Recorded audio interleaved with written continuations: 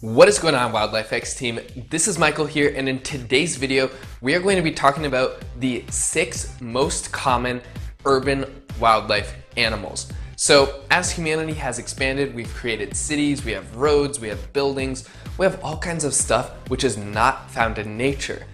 Many types of wildlife animals have unfortunately become extinct, they've receded, we've kind of just kicked them out, but there are some wildlife animals which have survived, but not just survived, but thrived in urban environments. So in today's video, we're going to go over the 6 most common urban wildlife animals, and these are animals which have not just survived or coexisted with humans, but are actually doing very, very good, and they are starting to thrive.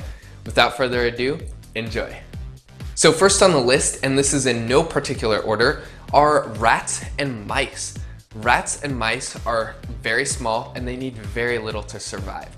They're attracted to nice, tall, or small kind of tight areas. So sewers, in between walls, under buildings. Our urban environments are just perfect playgrounds for these little critters to run around.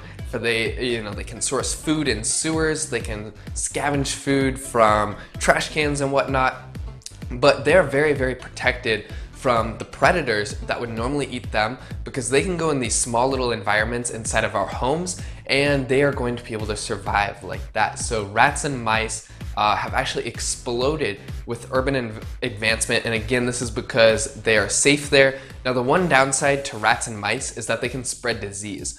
The Black Plague in Europe, which wiped out about 1/3 of the population, was actually spread by rats. And so there is a little bit of a health risk when it comes to rats and mice, hence why a lot of the health departments and governments around the world are extremely like, no rats, no mice. That's like the last thing you want to find in a restaurant, in a public building, in a hotel, and especially your home. So if you find a rat or a mouse, kick it out and don't hang on to it or whatever, because they can carry disease. But you can also buy pet rats and pet mice. As a kid, I actually had 2 pet rats, and these are going to be cured of diseases and whatnot, so they're going to be safe. They're nice, cute little creatures to have, but of course if they're found in the wild, they can be a bit aggressive, and in urban environments as well. But they absolutely love our buildings and they are thriving because of us. Second on the list are pigeons. Pigeons will eat just about anything we humans give them.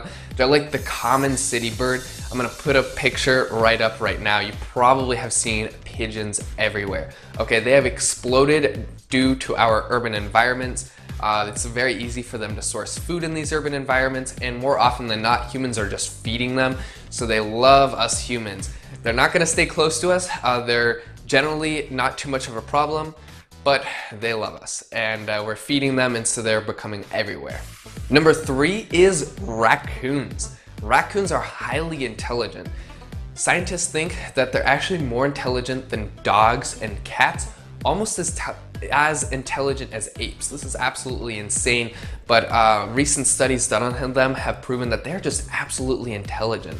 They're very curious, very persistent, and motivated, persistent raccoons can even open complex locks, all right? They will raid trash cans, they can find their way into your home, into your attic.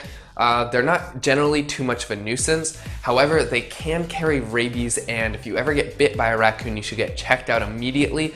We have a video on our YouTube page that you can check on this. So do not get bit by a raccoon, and everything should be okay. They can also cause problems for wildlife animals, or sorry, not wildlife animals, but your pets, your home and whatnot. So just keep the raccoons away, and if you ever need help, you can contact Wildlife X team and we'll help you out. But raccoons in general are not the worst problem, and they have absolutely exploded in urban environments because our urban environments are like a playground for their intelligence. They're able to learn, they're learning how to navigate our cities, our streets, how to get food. They're growing in intelligence, and scientifically proven urban raccoons are smarter than rural raccoons. So they're literally growing up, when they grow up inside of a city, they're growing up in a totally new environment, but they're adapting just like that.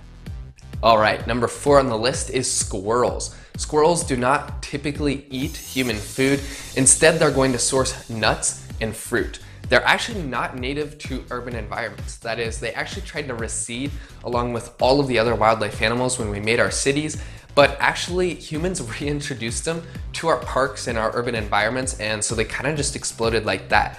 Because they're not much of a threat, they're not aggressive, they're not much of a threat, they're not going to be a hassle or a nuisance or causing fights. They're generally no problem at all whatsoever. There's a small risk of disease, but squirrels are going to run away from you or your pets or whatever, so they're pretty much going to be no problem at all whatsoever. They're cute, they're fun to watch, they source food, they hang out in the parks, and they're usually no problem at all. But squirrels, we reintroduced them on purpose into our urban environments to liven up the parks a bit, and it was a huge success. They exploded in population. Now they're everywhere, all around the world, but they're no problem at all. 5 on the list is rabbits. Oh, rabbits are so cute. Rabbits actually used to make like little bunnies and whatnot in my backyard. And so literally while mowing the yard growing up as a kid, I would have to be careful because sometimes there would be like little pockets of like little bunnies and baby rabbits and whatnot. And so they're absolutely cute. Who doesn't like rabbits? They're in all the kids shows. They're everywhere. They're insanely cute. They're not a threat to humans. However, there is one bad thing about rabbits. Anyone that's a gardener probably knows that rabbits are a huge nuisance for the yard. All right, if you're growing flowers, if you're growing carrots, if you're growing any type of food, rabbits will eat just about anything in the garden. So if you have a garden, put a fence up. If you don't want rabbits hopping around your yard, you can of course put a fence up.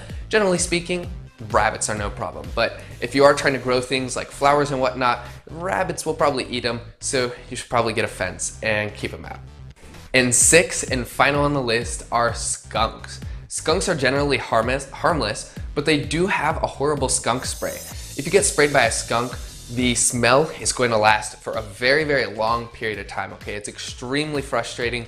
It's extremely hard to get rid of. We're going to make a video on that soon about how to get rid of skunk spray. The spray can even get stuck in wood or your property, so it's really frustrating. It can temporarily blind you if you get sprayed by it. However, as long as you don't try to attack the skunk, chase the skunk, or otherwise try to aggravate the skunk, you're going to have no problem at all whatsoever.